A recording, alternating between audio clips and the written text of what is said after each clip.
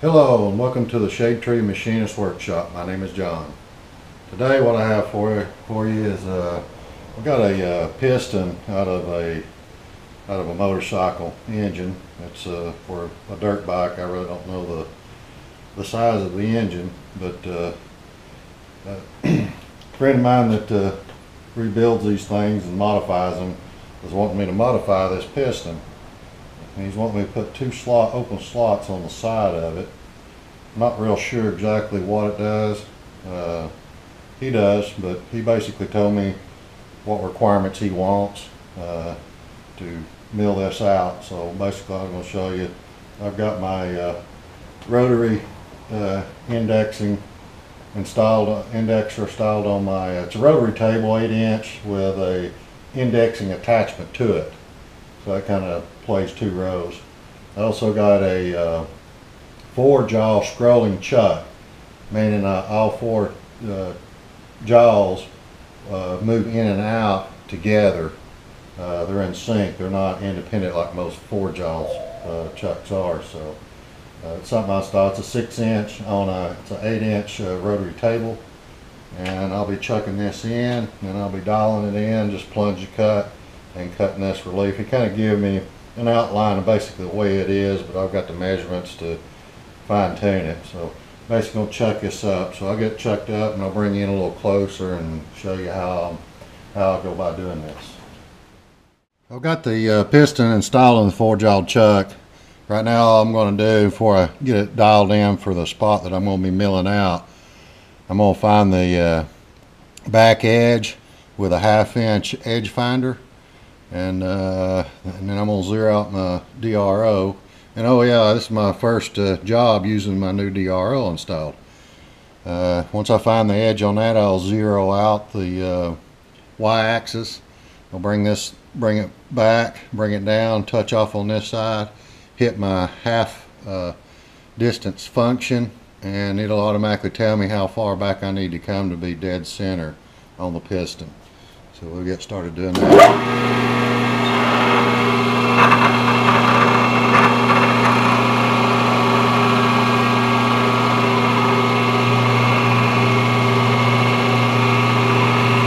Just bring it up, and you start seeing it leveling out, getting smooth, and it'll kick to one side.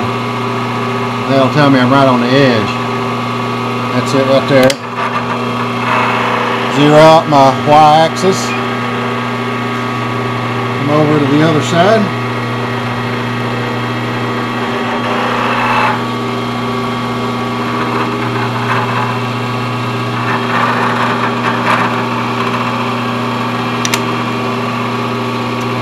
Back it into it. Watch for it kick to one side.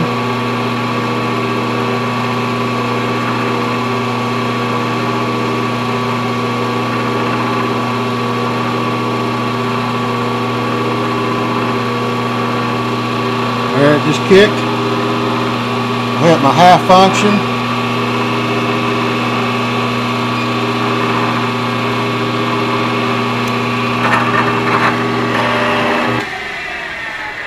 And then it tells me I've got to come back 1 inch, 309 thousandths to be center.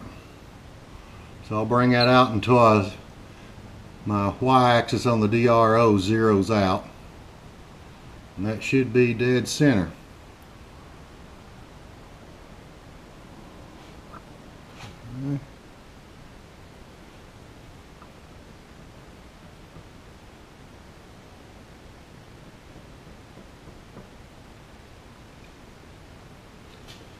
Okay, lock out my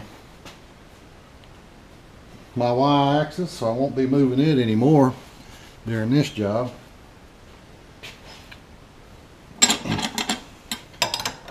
Now I'll just remove my center finder, or edge finder.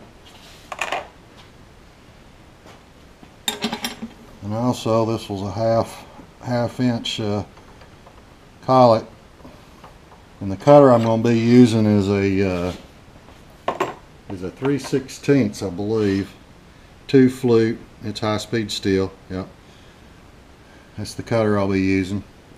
and it's got a shank for 3/8, so I'll end up installing 3/8 collet.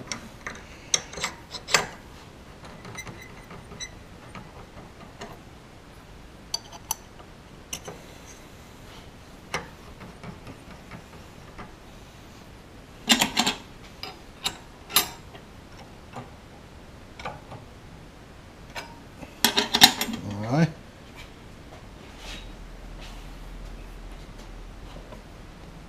Right now I've got my rotary table disengaged where I can just move it around by hand.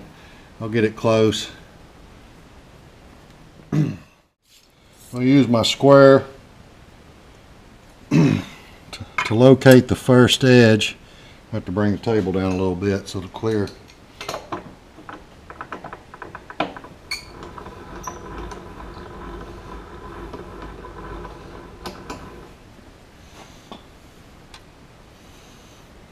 Okay.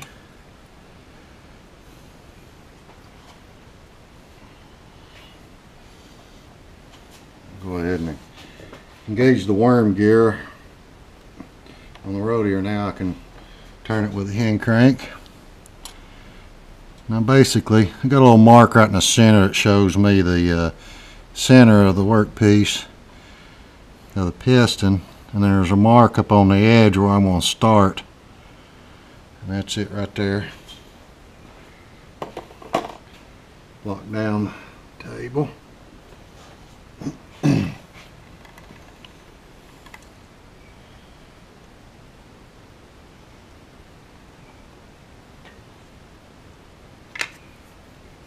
Okay. Then I gotta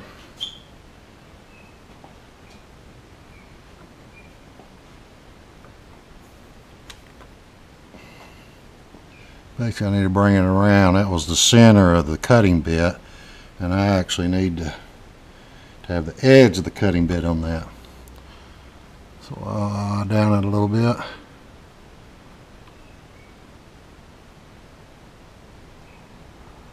Okay. Now I'll lock it down.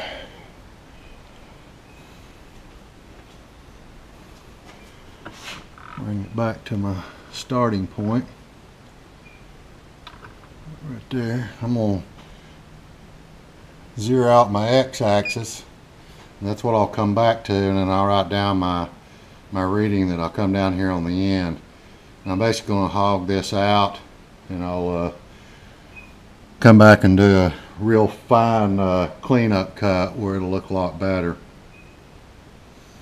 So we'll get started on that. Plus I was going to write down a degree, so when I cut the second hole they're going to be the same size.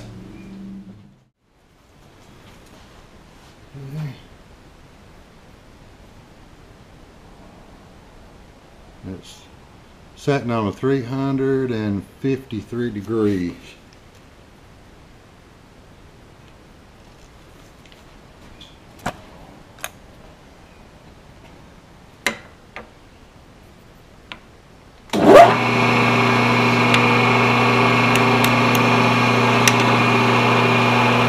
Basically, I'll cut it down and plunge, cut until I clear.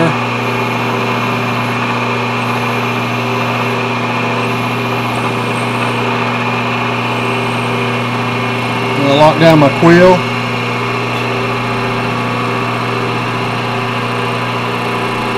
And I'll just start feeding it back.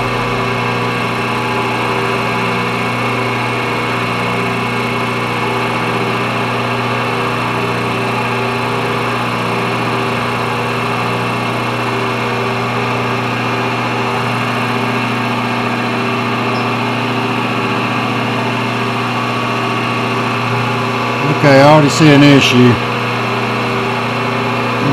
My quills actually, top part of my cylinder, my quills end up hitting the jaw back here, so I'm going to have to rearrange it where all that'll clear. I'll be back whenever I get that set up. Okay, I had to change the way that I was going to cut these out. I already started the hole, but that's not going to be a problem. I'll pick that back up. Rotary table with a 4-jawed chuck. The jaws itself was in the way for the quill cylinder was hitting it before I could get my complete cut that I was needing. So basically I've got it grabbed in here. I've got it rotated where the center of this one slot that I'm going to be cutting out is up at the top. Once I get it cut out to the dimensions, I'm going to rotate it over, get it in the center of this other one, and cut it out on the same dimensions. So it'll they'll be the same as far as the width and height, and we'll go from there. So I got my cutter installed, got my vise installed with the piston in it, and we'll get started. I'm gonna bring it over and find my starting point.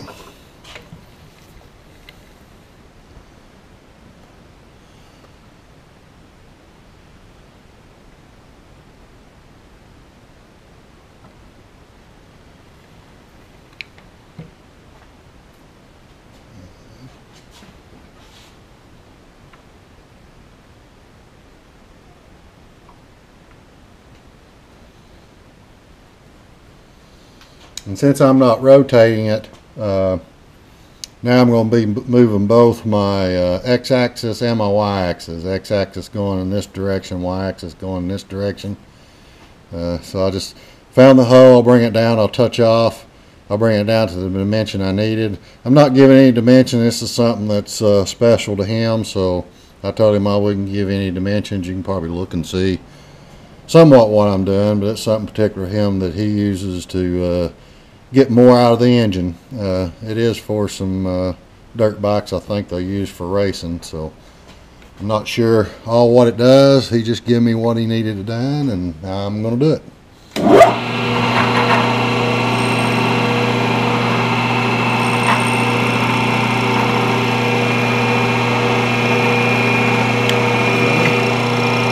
I'm going to bring it back and just touch off. I left it a little shy when I first started.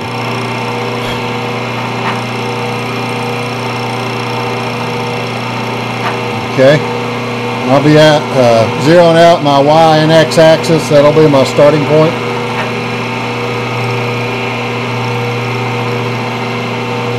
And I'll bring it down to my dimensions.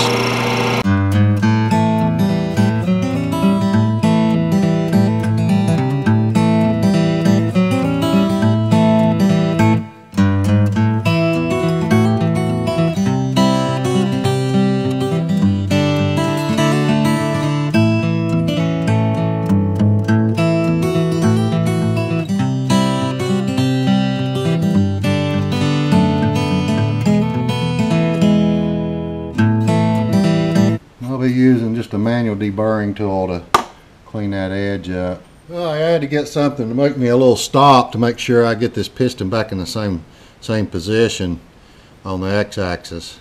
And basically, I don't have a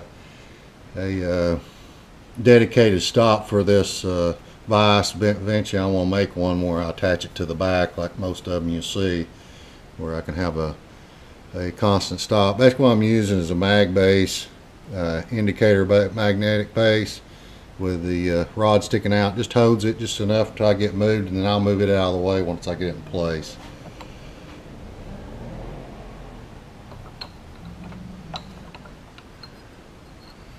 So basically all I got to do is move it. I got a mark on it that I used to get it up. Come up, hit that arm on that magnetic base.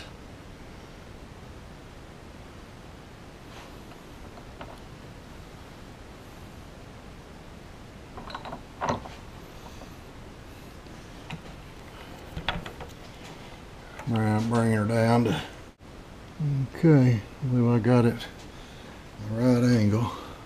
Go back just a little bit.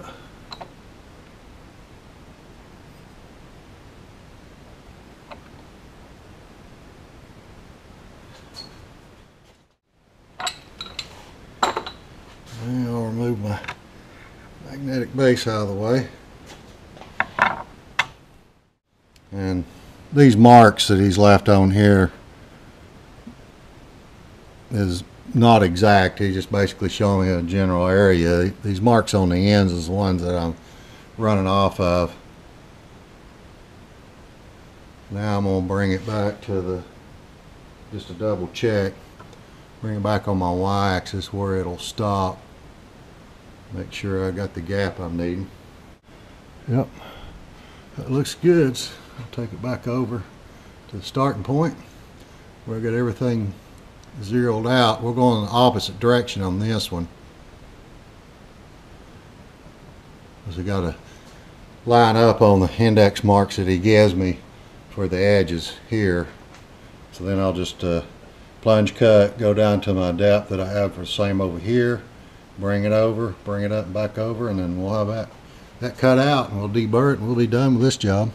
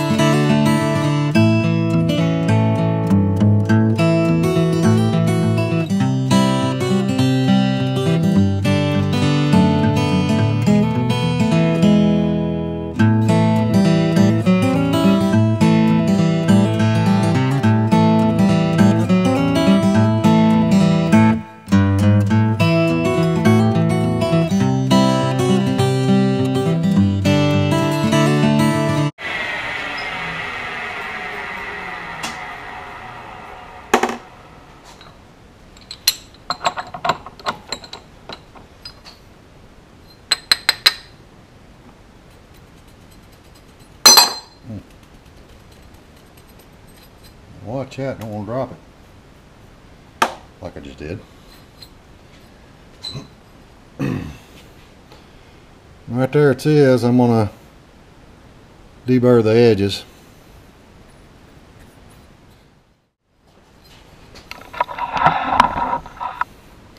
Bring you around so show you what I'm doing. Basically going to use a deburring tool. I got a set that's color coded, and the green one's for aluminum.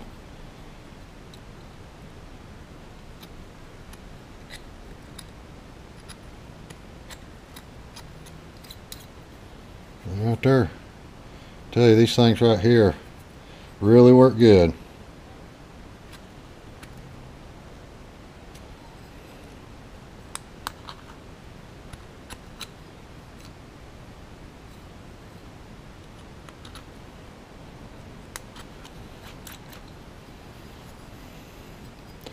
That's it, it's cleaned up.